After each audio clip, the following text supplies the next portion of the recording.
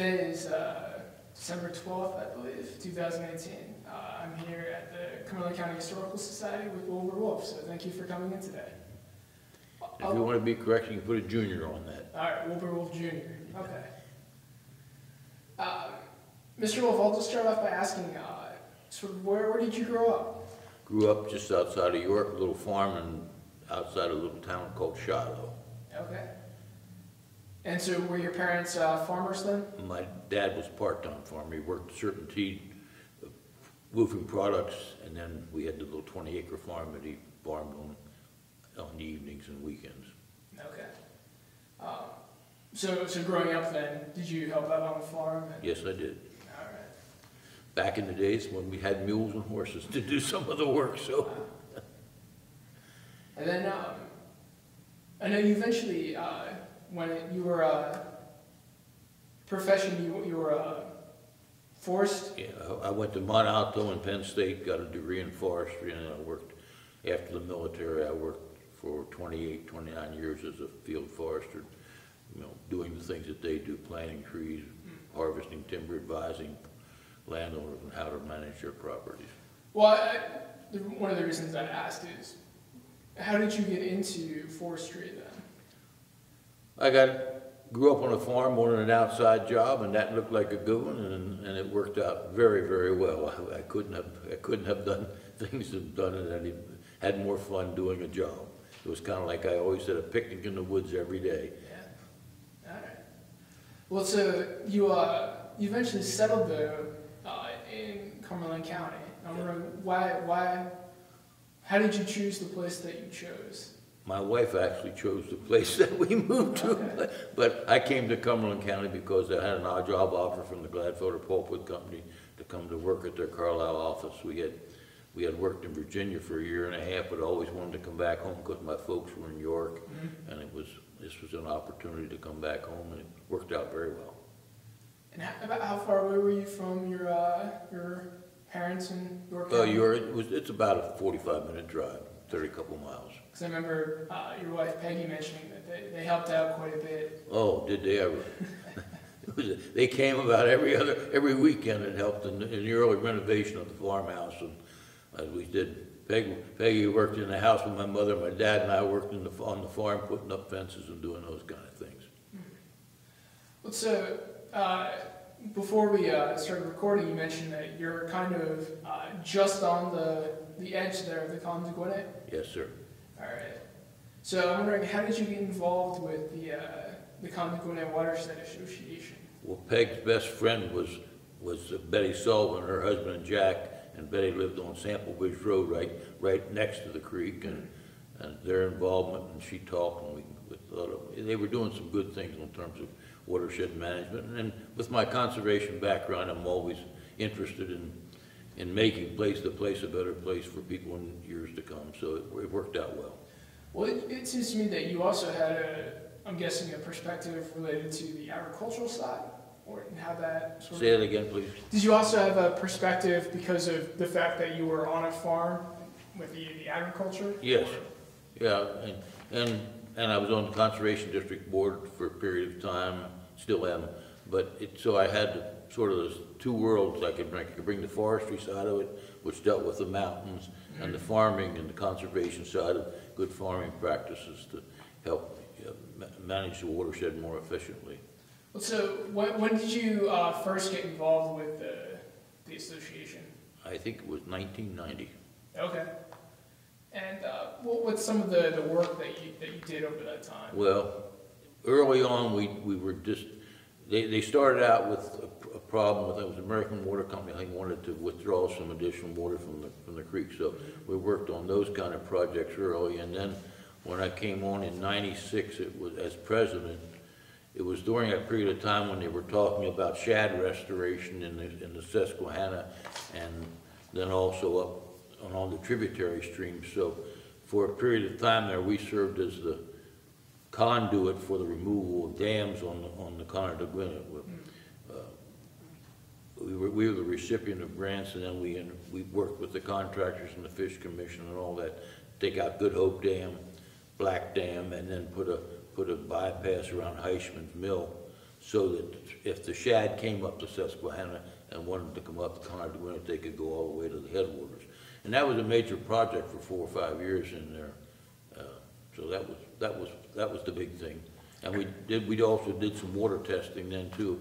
Every Earth Day, in conjunction with the Conservation District, we'd get volunteers and take water samples and bring them there and check them against nitrogen, phosphorus, and those kind of things. The dam removal project, that was while you were president? Yes. Well, and I guess I was sort of, in that context, I was like the corporate manager talking to the contractors. Did a lot of work with the adjoining landowners. We had to get permission for the contractor to go on the ground. So we did a lot of work there in that with neighbors in the eastern part of the county at that time. Did a lot of people, I mean aside from Heisman's Mill, did a lot of people have, it was relatively easy to remove the dam? It was, technically, contractually, it was not a big thing, but they were always worried about increasing the sediment flow and those things, so you went a little slowly and didn't make haste, and then it worked out better than we had anticipated in terms of downstream sediment flow and things like that. Now, what was did you have conversations with Mr. Foshag about the Heisman's Mill? We did. We had conversations with him. He gave us permission for those things to happen, and he was pleased because he wanted to keep his dam in place because of the appearance of the old mill, and this way, if the fish wanted to go around, they could go around the bypass, and the dam could stay in place. So that was a win-win situation for both parties. One of the questions I had is, how did you find yourself in position to be president of the association there? I guess they had an election and I got voted in. Yeah. Maybe I opened my mouth too many times or something like that. I don't know. And how long did you serve? 6 years. 6 years. 96 to 2002. Okay. The bylaws stipulated 2 3-year terms, and then you were on. And then I stayed on the board for several, up to this point, really. Okay. Well, so we've been talking a little bit about the dam removals and the water testing, but is there anything in particular that you're really passionate about, sort of with your involvement? Well, I think one of the things I thought was we as an organization were passionate about was trying to share information with the general public. Mm-hmm. We had board meetings and membership meetings once a month. At that point, we were having in the Storage Center here in Carlisle, and every other month we'd have a public meeting to try to talk about some subject, whether it was conservation practices on the land, what's happening in the water, new regulations, to try to convey that information to the general public so they would have a better concept of what's happening in the watershed and what's happening in the conservation community. Well, I mean, that gets to a question I had, sort of, how do you feel like the importance about, volunteerism and that local civic engagement? Well, there's not enough paid people to get the job done, so you need volunteers. And volunteers come with passion, and when they come with passion, things get done, I won't say more appropriately, but with a better sense of what's happening. You can't, most people in the business that I was in, the conservation side and forestry, came there because they wanted to do it. Mm-hmm. But in some cases, you get people who are there because they're getting paid to do it. When you get volunteers, they come with a passion for getting the job done, and it usually works out pretty well. Did you find that, when you were doing this local outreach, that most people understood where you were coming from? They were open to hearing about it. Okay. When you're talking about people who are living in a development along the creek, they bought that because they wanted to look at the creek and they wanted that thing, but they didn't really have most of them didn't have a good working knowledge of the interaction of the shoreline and the banks and the water and those kind of things. So when you went out and talked to them, they were always open, and they always seemed to be appreciative of the information that you were providing. So you mentioned the developments along the creek, but I'm guessing the other portion of that would have been the farmers. Was that a different conversation? Or? That was a different conversation because there you were talking about their economic ability. One of the things we did during that period of time also, we put in on Mount Rock Spring Creek a streamside buffer down through a man's pasture field as a demonstration area.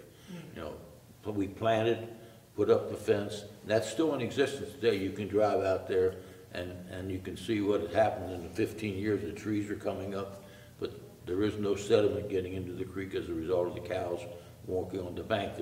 There's a stone crossing where they cross the creek, but the rest of that creek is protected. And we did work with Shippensburg University also to put in the same kind of a reclamation thing on a buffer along the meadow down there. Well, I was just skipping ahead a little bit, but I know that you've also done a lot of work with the Big Spring School District as you're the board president, and I believe you've been board president for a while. Yes. Did you work with the local school district at all? Sort of. We had some conversation. We had a couple teachers who were interested in, and they had projects on the school grounds that would impact in terms of streamside plantings or talking to the kids, taking them on field trips down to the creek, but no big project in terms of the student body going down to the creek. Okay. So I think we've talked a little bit about how, sort of these conservation efforts have improved at least the Mount Rock Creek, but I'm wondering how has the condition of the Conodoguinet improved, its health improved or worsened over since 1990? I think we're holding our own. Okay. I don't know if we can say it's been improved, but it certainly hasn't degraded as some streams had. I think the farming community is much more aware of the impact and the financial impact of putting on too much fertilizer. It's a money loss for them, and it's also a negative impact on the creek. So I think that's important. And the Conodoguinet is unusual in the sense that the limestone side of the valley doesn't have a lot of tributaries. There are only about 3 of them that feed the creek. The shale side has multiple streams coming down off the mountain through the shale side. And agriculture has changed somewhat dramatically, and you don't have the same number of little farms with 4 or 5 cows using that stream for water, for their daily water needs, and then going back to the barn. So that moving away into crop agriculture, although you say, well, that's not a really good thing, but it is a good thing in that there are not that many animals on each tributary contributing to both the manure and the sediment. Now, are you situated on the shale side? No, we're on limestone side. Shale side is north of the creek. Limestone is south. Okay. The middle of the valley is the limestone side. North is shale side. South side is sandstone side. Trying to, yeah. Okay. Well, it makes a difference in what you're doing. Sure. The limestone is the richest soil. Yep. The sandstone is not as rich, but it's much easier to maneuver on. Shale is generally a shallower soil and less fertile, and more prone to erosion than the other two. And unfortunately, you mentioned that's the side that has the most tributaries. Yeah. Okay. Yeah, so I imagine, it's almost like you're dealing with 2 different creeks then. You really are. One side, practices that are important on one side are different than the practices that are on the other side. Trying to keep, Yeah. All right. Well, so I'm wondering, how has sort of your involvement with the association sort of affected your life and your family and the lives of the people in the watershed? It's affected because we spend some time there, so there's times you're doing other things. But for me, I meet a lot of great people. If you're not into this, you don't understand how many good people there are out there running around trying to do the same thing that you're trying to do. And when you can bring them together in a group, then things happen. Individually, they can have some impact, but as a group, they have a much greater impact. Just like the Watershed Association does a number of stream cleanings every year. I don't get involved anymore because I'm past that time of wading in the creek. Yeah. But this really sort of started when we removed the Good Hope Dam and the water level went down, and all of a sudden you see these things that had been underwater, tires and cans and stuff. And so that was one of the projects that we got involved in right away, cleaning up behind the dam, the things that had been deposited there over the years, and then that sort of led into annual cleanings or semi-annual stream cleanings, and, you know, things just, once you get started, they sort of fall in place and they build on one another. Now, you're also involved, I think you mentioned with is it the Conservation District? Yes, that's correct. So, sort of, I'm wondering how your role with, you know, the district sort of plays with your role at these watershed associations. Well, by being on the Conservation District, I'm aware of new regulations, aware of new processes that might be in place, and then you go to the Watershed Association, you share those things, and you maybe have a public meeting and share them with the general public. So it's just another way to disseminate information or gather information and come back to the Conservation District and say, somebody said this is happening down on the West Branch or on the Trindle Run or something like that, to go take a look at it and see if that's good or bad, and then you get, you know, sharing of information is just good. So is the district, is that more of a, like, governmental? The district is run by a private board, but it's a government agency in the sense that they enforce regulations relating to the conservation. Primarily, they start off with two roles. When development happens, the developer who's moving an earth has to have a plan that meets government regulations. So they review the plans and then they enforce it. On the other side, they work with the agricultural community in encouraging them to do best management practices like cover crops or streamside buffers, those kind of things that minimize the impact, the nutrient flow into the stream. Okay. So I think the last time I saw you was at the sort of the Watercress Farm. Yes. Opening, and I think you were speaking there in your role as with the conservation. Yeah, we were presenting the Central Pennsylvania Conservancy with the Watershed of the Year award because for their work in doing just that. You know, if somebody doesn't step up and say, okay, we're going to take charges, next thing you know, there's a development there or it continues, and that's a really important piece of ground. Yeah. The fact that that's now in conserved condition with that spring feeding it's just going to be beneficial to the society long past our time on this earth.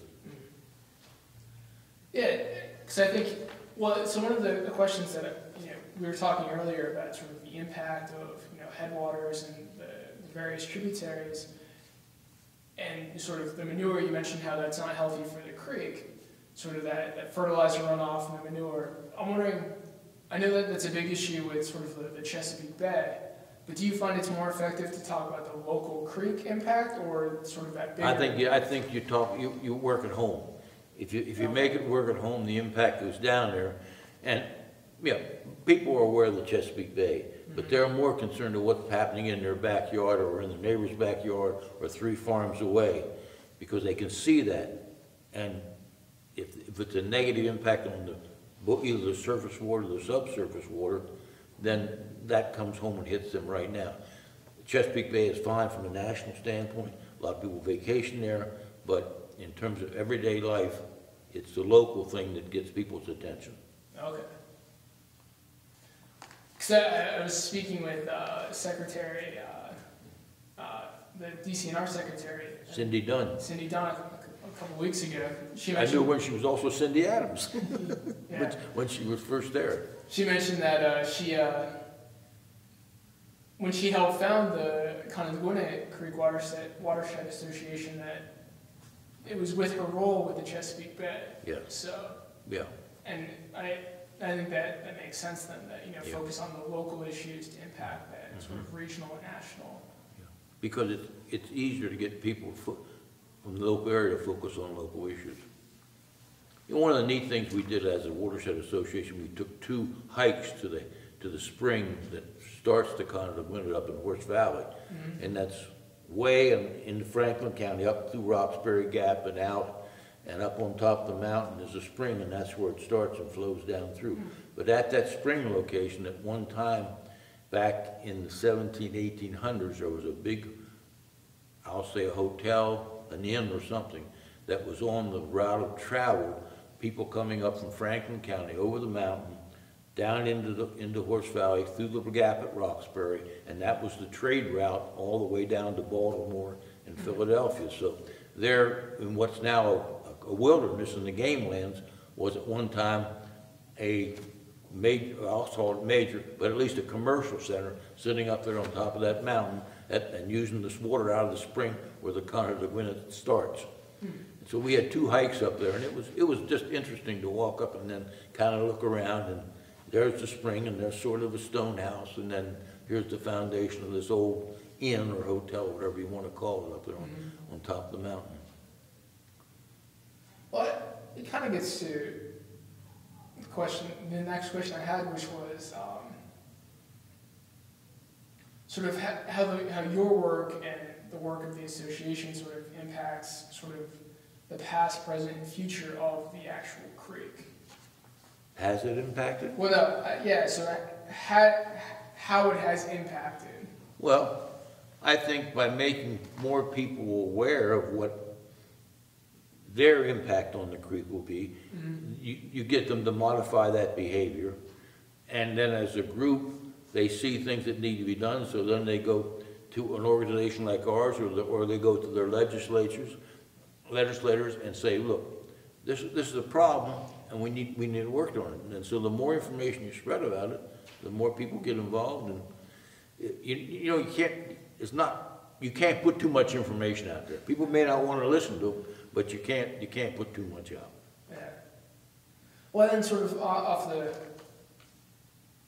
similar vein there, sort of what do you think is the historical significance of watershed protection in Pennsylvania? The historical significance of what? Of watershed protection. Well, we came from a place where you just assumed the waters were always going to be there and be good.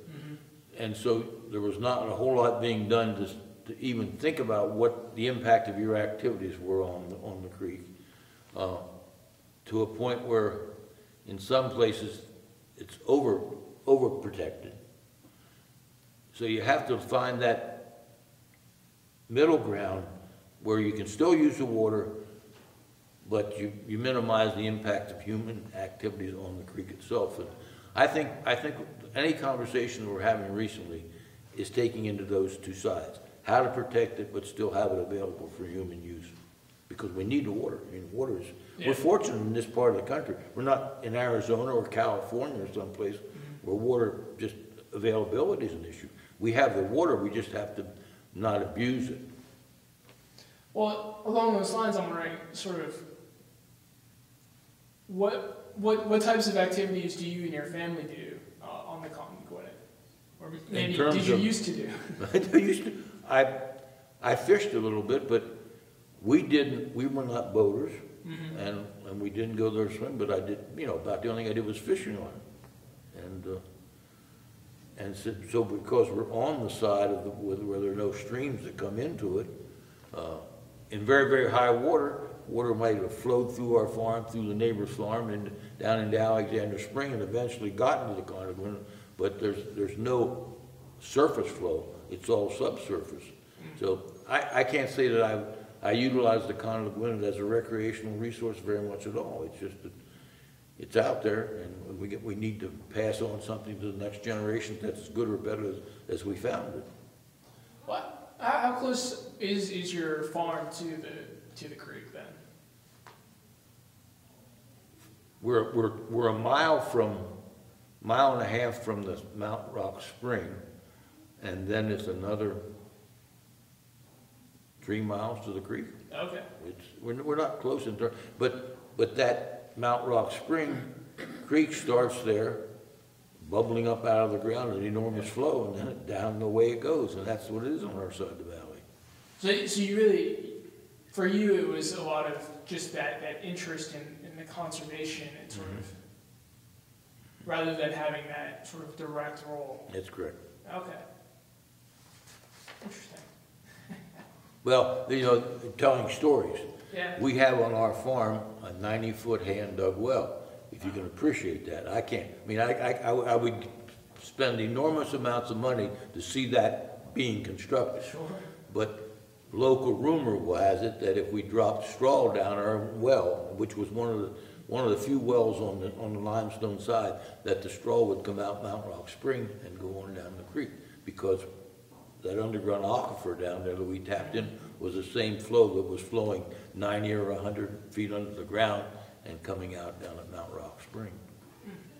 So, you know, that's an old wives' tale, but I like to tell it because it's you know, it sort of tells you that under the ground that we're standing on, there's a lot of things happening down there that we're not aware of. Well, only just recently they figured out where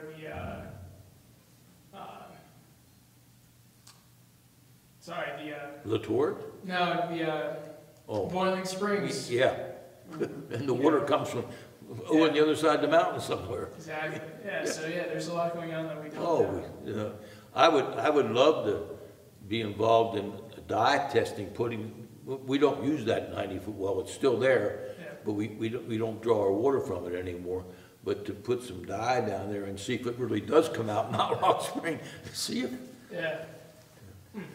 Because the more we know, the better we can make decisions. Well, so that was all the questions I had regarding the Watershed Association. Is there anything else that you want to mention in particular about the group? Or no, I just think it's,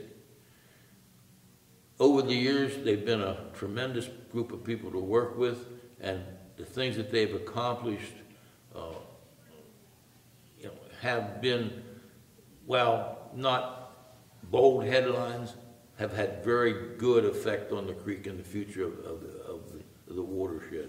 Yeah. And it's been a pleasure to work with all those people. I mean, it's just, you get to know so many nice people, and you think, if you didn't go out, you wouldn't know. Yeah. All right, yeah. So, for everyone, you know, listening and watching, you know, go out and volunteer. Sometimes. Yes, absolutely. All right.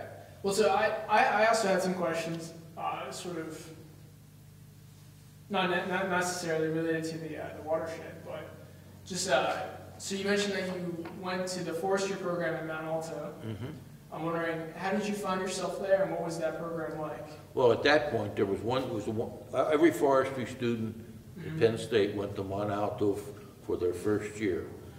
We started off with 120 students, and at the end of the year, I think there were 105 of us left.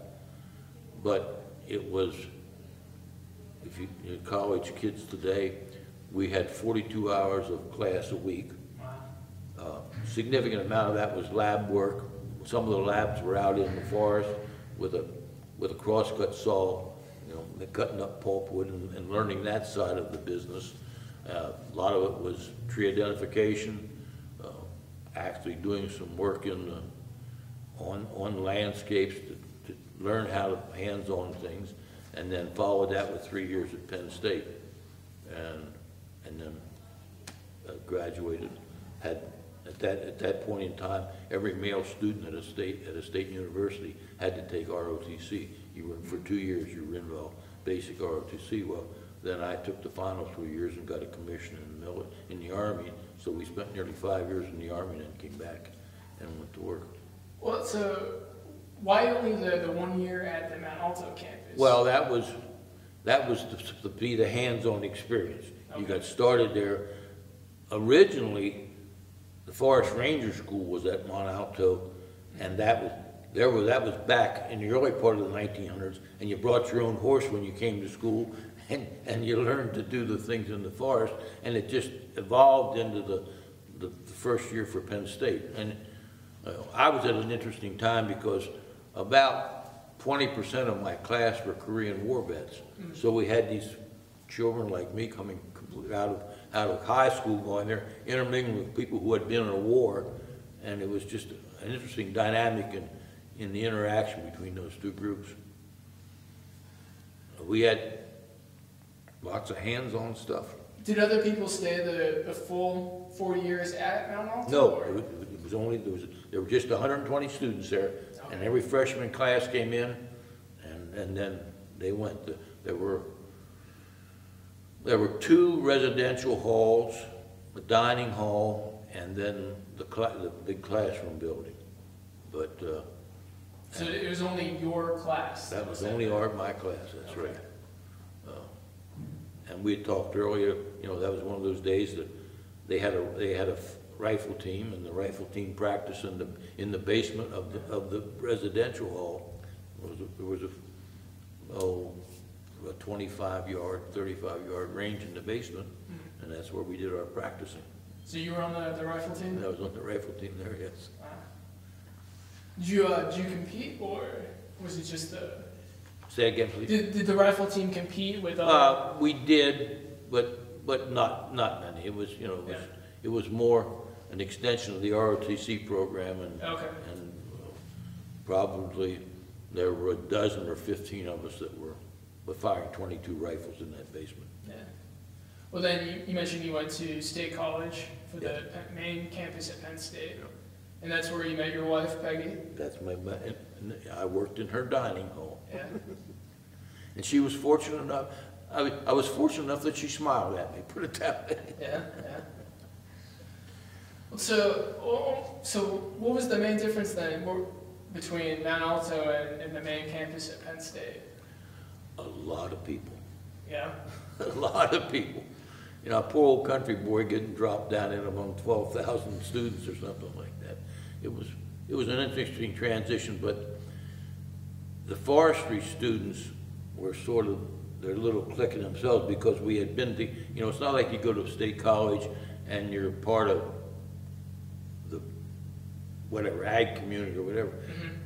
You know certain people, but we came there as a group because we had been 9 months together, adapting to college and interacting with one another and learning who was good and who was bad and who you could get along with, who you couldn't. So when we went to Mount Alto, we went to Penn State, then that group sort of stayed together, because most of our classes were together, and you know, you might have 3 sections, but you were seeing those same people day in and day out, and you got a lot better, I don't say appreciation of each other than you do when you're just thrown into, you know, we had just been thrown into Penn State, the forestry community wouldn't have been as close-knit as it was. And then, but at the same time, did you have classes with the general population as well? We did. We probably had two-thirds of our classes were in the forestry, and then the English classes, some of the math classes, the physics things were with the general population. And then you were also a waiter in various... in the dorm, yeah. All right. Well, back then you could work over the summer in a factory, and work in the waiter or work at something, and almost keep your pay through cost of college education. That opportunity doesn't exist anymore. So, when you completed the ROTC program and were in the Army for 5 years, what was that like? Or actually, did you complete the ROTC program because you were with the Korean War veterans, or did that have an impact? Or there were multiple drivers, I guess, because at that point in time it was a draft, and probably half the male population or close to it was being drafted into the service. Okay. So there was a motivation to finish your ROTC, go in as a commissioned officer rather than getting drafted and not having as much control over what you were doing.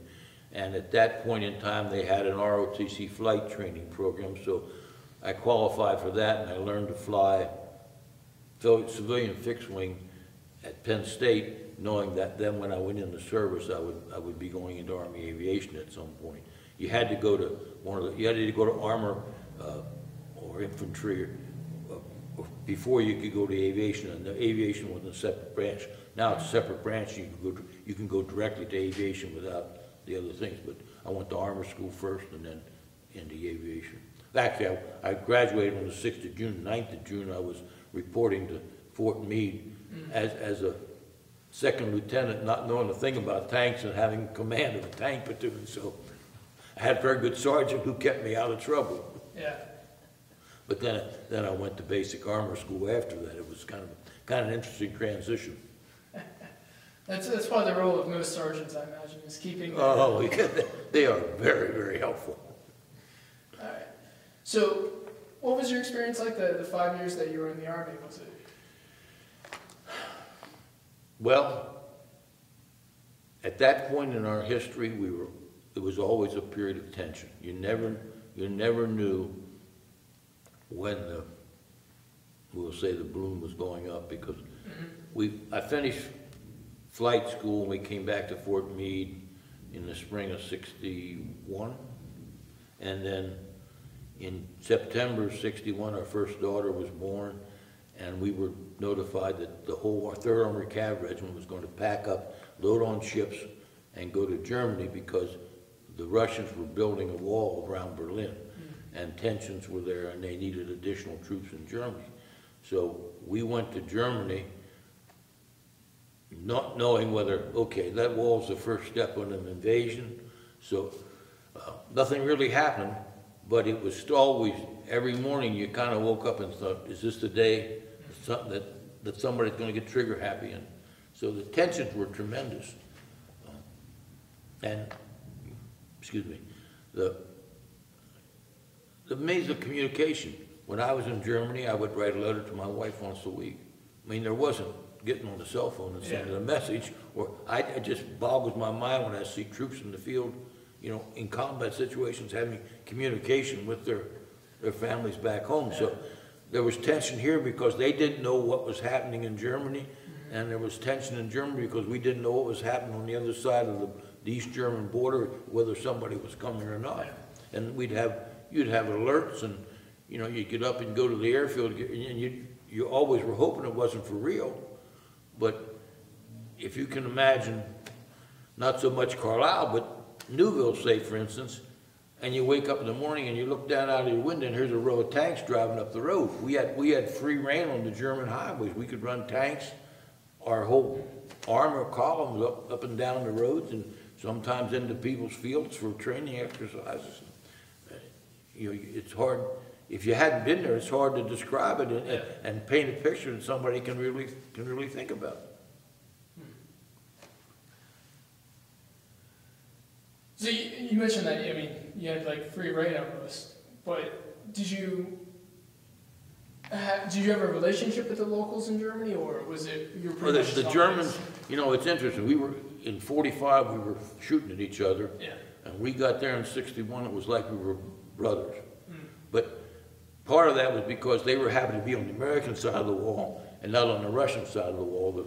The contrast between what the material goods on the West German side of the wall and the East German side of the wall were indescribable. I mean, it was like night and day. And you know, we have a lot of people in this country of German heritage, and so when we went there, it was kind of like we were going back, moving down the road and seeing some neighbors. Well, we couldn't communicate. I had taken German in high school, so I had a rudimentary knowledge of the language, and I could communicate some, but we were accepted there without, as friends. And as we know, we now have a little girl who was 3 years old living next to us, who comes to visit us now still with her niece. So we have that continuous contact or communication with people from over there. So you finished your service in the Army then in '66? January '64. '64, okay. And you came back and you spent a year or two in Virginia? Yeah, I worked for the Virginia Division of Forestry as a forester out of their Abingdon office. And then you settled in sort of right outside Newville then? Yep. All right, and you said that was mainly just to come back home? Yeah, yes. I was very happy working in the state of Virginia. If this hadn't been home, we might have stayed in Virginia. Okay. I had the opportunity to come back and go to work for a private company, which was a little different than working for the government too. So that was a driver in some respects. And then, so you mentioned your wife Peggy was the one that chose the farmhouse. Yes. Did that take a little bit of convincing on her part? Yes, she didn't know. That's a long story. I mean, it happened, and I was going to say, because I don't believe it worked out very, very well. Yeah, we put in a lot of work remodeling a house that had been let go for a number of years, but the kids enjoyed growing up there, and I think it built family togetherness to have my folks there with the grandkids growing up, and then, you know, there were a lot of positive things that happened. Other than getting tired, that was probably the one negative thing. Yeah. And then, so you turned it into a small working farm? Well, it's right now it's a 200-acre farm. Yeah. We bought 60-some acres here 2 years ago. We had 146, so. But I've always had somebody else put the crops out as I was working away. We kept a cattle herd and did those things, but the crop work was always someone else was doing it for me. Well then, I'm just wondering so you settled in the Big Spring School District. You had a number of kids who then went to those schools, and I'm wondering, but how did you become so actively involved with the school district and the school board? Well, we started out in the PTO and in our elementary schools, and went to that, and then, I don't know, thought there were some things that I thought we could maybe help with in terms of fiscal responsibility and how the district could be run. And I thought it was important to have some say as to what my kids would be learning and how we'd be spending the taxpayers' money, and it sort of was a snowball rolling downhill from there. Once you got in, you just kind of stuck around. Okay. And when did you first join the school board? I was in the school board first from 81 to 89, and then my job situation changed, and I didn't feel as if I could do the time, so I went off, and then after I retired, I came back on in 97, and I've been back since. I was president from 83 to 89, and I've been president since 99.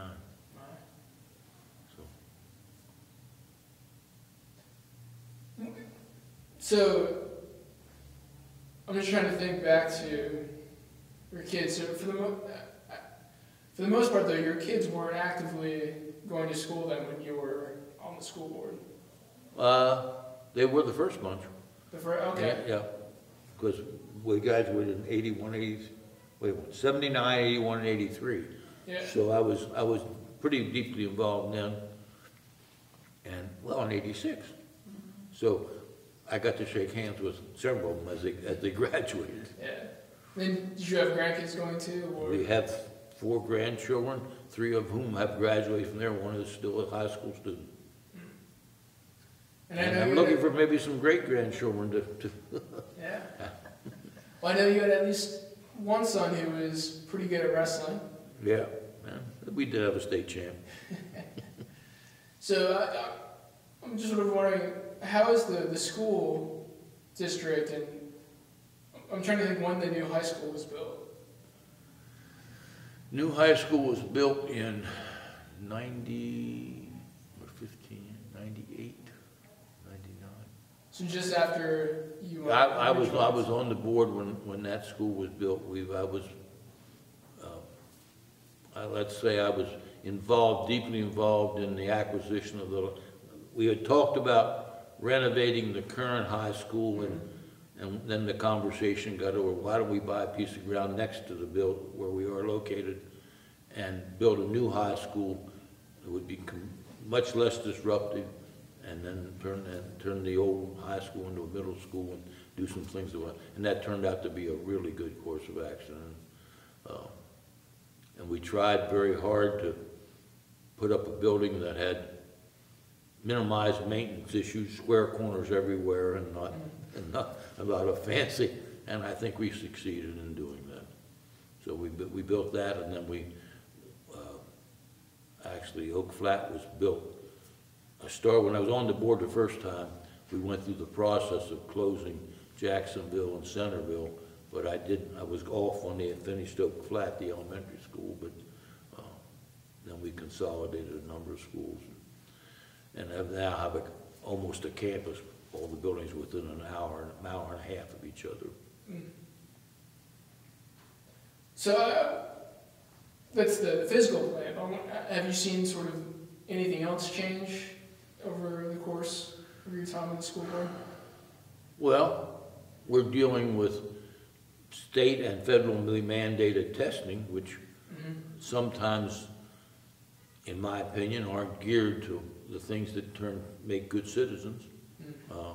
they're purely academic subjects that don't pertain to a lot of the population. We've tried, one of the requirements we have for our kids is they have to take a personal finance course.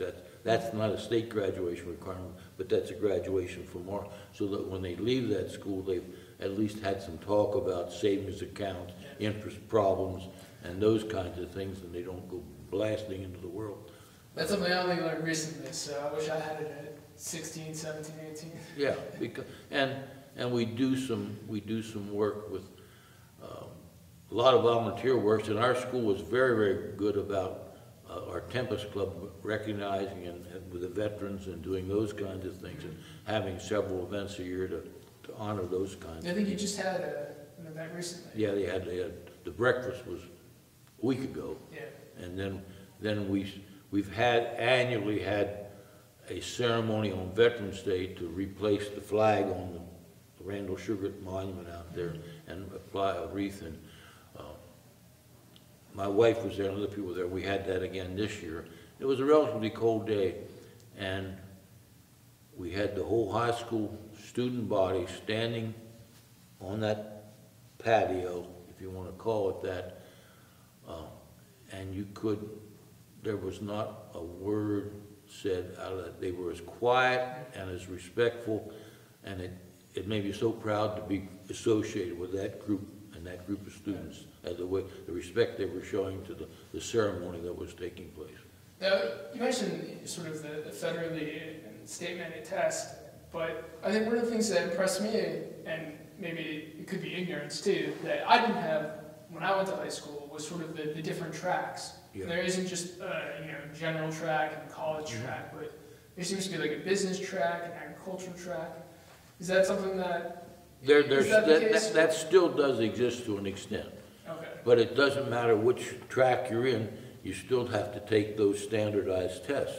But at least you're sort of working towards a specific goal. Like if you know you're not going to college, and you plan on doing something in agriculture, you're taking those specific. Well, we have a very strong ag and FFA program at Big Spring, and of course the VOTEC exists, which all of the trades, from masonry to hairdressers, and the the greatest one now is the health occupations, all the people that are getting training and exposure to those kinds of things that either lead to a job as they come out of school or lead them into a college career that has to do with health occupations. So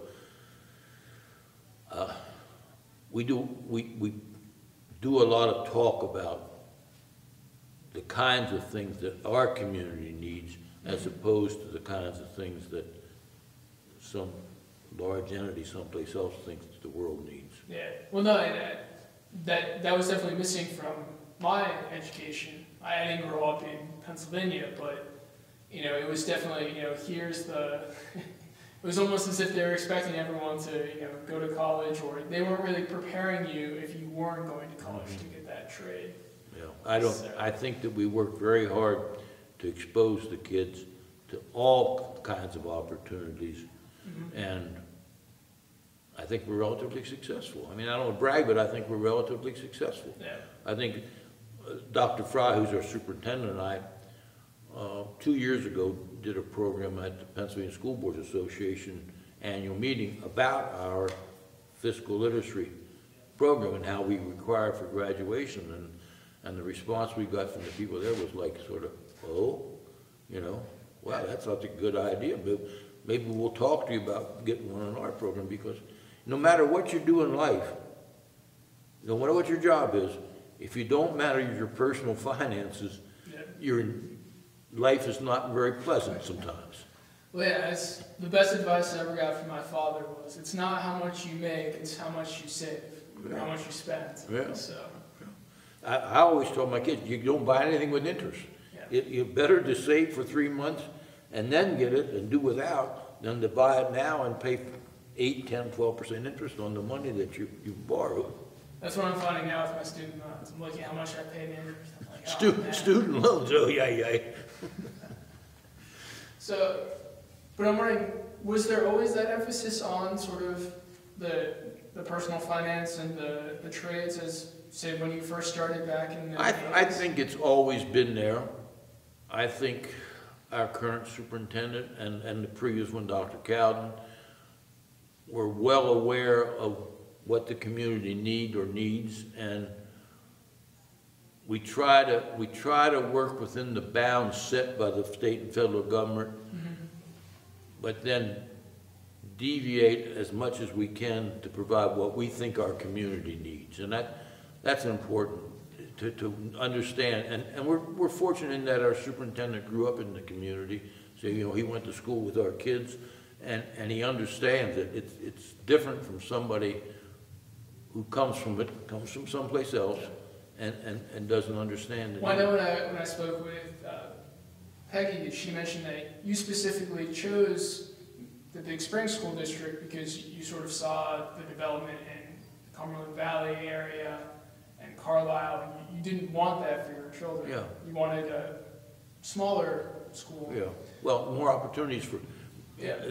In a Cumberland Valley, you have X number of students, and you don't have the same number of kids able to participate in band, or the same number of people that make up the football team. So the opportunities in our district, there are more opportunities for a greater proportion of the student population, and we just like the country anyhow. Well, one of the reasons I asked is, has the sort of the district, the makeup of the district changed any since you first settled there? It's still a rural community. The interesting thing about it is that we are losing student population somewhat because when farmland becomes available, it's being purchased by the Mennonite and Amish families who don't send children to our schools. It still remains a rural community, but the population has decreased, and farm families aren't having as many children as they used to. All families are not, so without significant development, your student population just normally tails off a little bit. But that's fine too. Then we have smaller classes. We can concentrate more on individual student needs, and hopefully when the kids go out the door, they're prepared for life in any place they want to go. Yeah. We just had one of our former English teachers came to the school board Monday night and brought 4 books to the city. They were books that had been authored by students, English students, or children that she had as a student who have now gone out in the world, and now they have published novels. And you think, wow, Big Spring, now people writing books, but it worked out, and that's pretty impressive in my mind. I mean, I don't know how many others, go around and say, well, we have, in the last 15 years, we have 3 people who came out of here and now they're published authors. Mm-hmm. Yeah, and especially, as you mentioned, with, it's the population isn't as big as some of these other school districts. Yeah. Okay. I'm trying to think. That, for the most part, that's everything that I had. Actually, I did want to ask, so you worked for the private company. Yes. I'm wondering if you could just sort of speak about what that job entailed. Say it again, please. So your work with it was a paper company? It was, yeah, it was the land holding and wood purchasing part of what was the Gladfelder paper company in Spring Grove. And I'm just sort of, what did that, you mentioned that it was kind of like a picnic every day, yeah. So you got to eat out in the woods, but sort of what did the job entail? Well,